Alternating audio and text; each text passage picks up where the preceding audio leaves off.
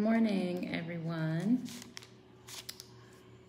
So, I wanted to share with you all my newest blog post, and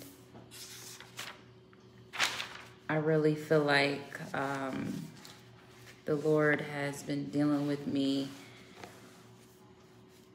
because going through a trial in my life right now. As many of you all know, being diagnosed with breast cancer back in January. Thankfully, they were able to remove it all surgically. But the journey hasn't stopped. You know, I'm still going through the journey. I'm still going through the trial, you know, best course of action as far as, you know, treatment for myself is concerned.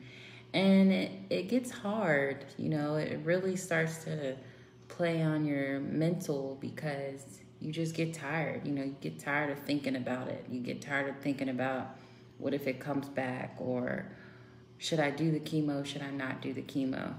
So I know that the Lord has been dealing with me regarding going through afflictions and what's the best way to go through afflictions. And if I could find where I was, James chapter 1 is pretty much where I've been at these past couple of days. Even in the mornings, I've been listening to the same prayer on YouTube, and it's really been encouraging me, you know, and it helps me put my focus where it needs to be. So I'm going to share with y'all my recent blog post that I just wrote. If you can't stay the whole time, that's cool. I'm going to save this video and I'm going to share it so that it can be watched again. And I'm really excited to share this with y'all. I feel like this world it's becoming godless. So I want to be that light. I want to continue to talk about God and talk about the goodness of the Lord and spreading the love of Jesus. Just you know, just being that light that sits on top of a hill. All right, so my blog is called Do You Ever Doubt God? Yes, I think we all at some point in our life have doubted God's ability to move in our circumstances. When the distractions of life come, it can be hard to continually keep your eyes on Jesus. The Bible says in James chapter 1, verses 6 through 7, but let him ask in faith without doubting. For the doubter is like the surging sea, driven and tossed by the wind. That person should not expect to receive anything from the Lord, being double-minded and unstable in all his ways. So this scripture really speaks to me because it draws attention to my flesh that is weak. There's been many times in my life that I had no faith and I was doubtful. But I'm sure that most of those times I wasn't drawing near to God. I was drawing near to myself and the things of this world. Nothing can be accomplished by being double-minded. Goals will become a far-fetched dream and desires may not truly be fulfilled. I feel like doubting also comes along with anxiety.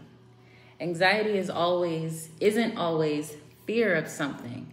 It can also be a state of mind without peace. To stop doubting, we truly have to let go of the steering wheel and surrender to God, allowing him to take complete control no matter the circumstance. I cannot promise that it will get better instantly, but I do know that God has many promises in store for those who love him. Romans 8:28 specifically says, we know that all things work together for the good of those who love God, who are called according to his purpose. Jeremiah 29:11 says, for I know the thoughts that I think towards you, says the Lord, thoughts of peace and not of evil, to give you a future and a hope. This is such great news, y'all. God's promises allow us to relax and abide in him safely and securely, knowing that he will take care of us.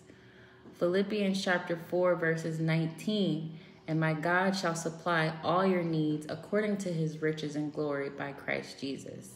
I also encourage you to read the whole chapter of Psalms 91. It talks about abiding in the secret place of the Most High. Trusting, believing, and having faith in God is major. To be able to rest in Him and not be overcome by the pressures of this world is a gift that cannot be bought with money. You cannot obtain it through your social media following. It's a choice that it's a choice, and I believe that every day that we open our eyes is another chance to obtain this rest, peace, and freedom. Lamentations chapter 3, verses 22 through 23 says, "Through the Lord's mercies we are not consumed, because His compassions fail not. They are new every morning. Great is your faithfulness."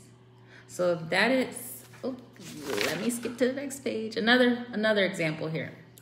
Jesus tested Peter's faith by telling him to come out of the boat to walk on water. You can read about this in Matthew chapter 14. So when Peter came out of the boat, he got distracted by the storm and he took his eyes off Jesus. Essentially, he doubted God for a moment, allowing him to begin to sink in the water. And I know we all can relate to feeling like that. So when Peter was sinking, he cried out to Jesus for help, and Jesus stretched out his hand and said, "Oh, you of little faith, why did you doubt?" So if Jesus can save Peter, He will save us. I mean, He already did. We just have to surrender to Him, and He will place us where we need to be. So if that is you today, I encourage you to surrender to the Most High God and ask Him to take control of your life. All right, y'all. I'm going to sign out of here. I pray that this blessed someone, and I pray that you have a wonderful day in Jesus' name.